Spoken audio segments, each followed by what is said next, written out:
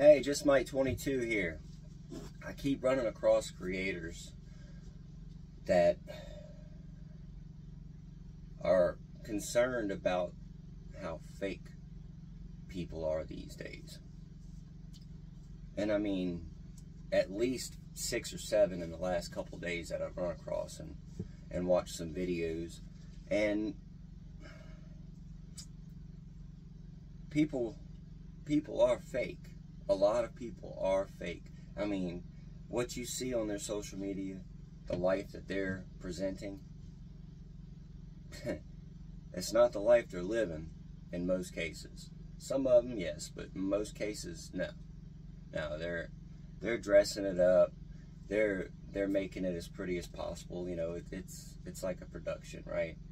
I mean, well, for instance, you might make a natural assumption that I'm in an office somewhere, or I don't know. I have no idea. But that's a facade. You know, that's because that's how I wanted it to look to make this video. It doesn't mean that I'm fake, right? I'm not fake. I'm just as real as the next guy. And so is this chest of drawers where I keep my socks and underwear, right? I'm not in an office somewhere. I'm in what used to be the back bedroom of my travel trailer. But I can, you know, turn on a lamp, put a nice little decoration there in the background, right? I've got my Voice of Reason sign that I made, my fake curtain, right, that just covers up the wall, right? Point being, that's life. Life is a facade. You've got to be able to look beyond that, okay? You're looking for the real value, the real nuts and bolts, which typically is going to be what's being said or discussed, talked about, whatever, in the video. So, don't let any of that crap fool you. I hope you wouldn't. The point isn't for me to get on here and look, you know, as good as possible to make you guys think that I'm somewhere else. No. This is just because it's, to me, this is less distractionary than sitting at my dining room section of my travel trailer, because there's so much else going on in the background. But at any rate, there seems to be a huge portion of society that is just yearning for authenticity, for real people. Oh, by the way, I didn't mention, you guys would love my chair. But I ain't showing you. I'm not taking it all apart to show you all this crap, but I made a way for me to sit right here. But anyway, everybody's yearning for real, for authenticity. And I'm here to tell you that it's out there. There's a lot of people out there, myself included. I choose to be around real, authentic people. Not necessarily people that share my viewpoint. I lived in an echo chamber for far too long. If you don't know what an echo chamber is, you're probably in one. But that's when you're surrounded by a group of like-minded individuals that see things your way and reinforce your way of thinking. And you got to break that paradigm, because everybody has something to offer to everybody. You got to be able to wade through the bullcrap, period, because there's a lot of that out there. There are people that are fake. There are people that just want to get over on you. But I believe there's far fewer of them than there are of us, real folks. They're just louder. They make more noise. You know, they bang trash can lids together. They flash lights. They do stuff that is very attention grabbing. So they seem like this huge part of society, but what does a chicken hawk do if it's trapped in a cage and you try to get it out? And I bring that up because this happened when I was a teenager. We had a chicken hawk get caught in a raccoon trap. It was one of the most awesome experiences I've ever had in my life because we approached the trap. Of course, now this is what a chicken hawk does when you approach it and it's in a trap.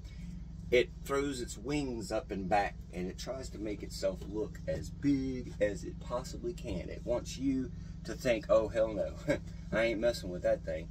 So it makes itself appear bigger than it is. It makes itself appear more frightening than it is. And life does the same thing, and people do the same thing, right? We inflate everything. I mean, I don't, but people in general, and I know there's a lot of others that don't, but in general, people inflate things, right? Like, I went fishing the other day, and man, you should have seen it was this big. It was this big. Every time you tell the story, your hands get 2 inches farther apart. That's just a stupid little example, and everybody's aware that that happens. But if it happens with fishing stories or, you know, hunting stories where the deer had a rack, it'll happen with everything. It'll happen with geopolitical situations. It'll happen with what he said, she said, they said. You know, it happens everywhere. But that's the difference between a 35,000 foot view and a, you know, microscope. When you're looking through a microscope, you can see great detail in a teensy tiny little spot. You have no idea what's going on around that spot because you're zeroed in through that microscope. And a telescope can show you something that's so far away, but still, you're only going to see that little speck, that little spot, the field of observation. You're not going to see anything around that. That's called myopia, and a lot of people suffer from myopia. You're so zoomed in on something, so hyper-focused on something, you don't see what's going on around you in the bigger picture of the world. And that, you know, there's going to be people like that. There has to be. Otherwise, people like me couldn't exist because, see, yin and yang, light and dark, cold and hot, balance. It's always seeking balance. So my existence depends upon the existence of those that suffer from myopia, unfortunately. And I'm not going to be able to wake all those people up. It's not even my job to do so. And it's taken me a long time to realize that. We are at a point now where well, let's just put it this way, sides have been chosen. The way you believe, you've made up your mind at this point. And the reason I say that is, with everything that's going on geopolitically around the world through all the different crap, if you still feel the way you felt before all this crap, your mind is made up. If something has opened your eyes through everything that's happened in the last 4 years, then you changed in the last 4 years, and a substantial portion of society did that. Their eyes got opened up, right?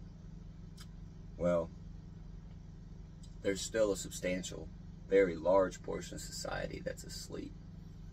They're so myopic. They're so self-centered. They don't understand that it only takes one drop of hemlock to ruin, you know, a gallon of water. And the world is the gallon of water, and they are the drop of hemlock, and they don't see it. They don't understand. But it's not my job or your job to make them see or understand. At this point, if they don't, they won't. Anyhow, I'm going to try and keep this at 10 minutes.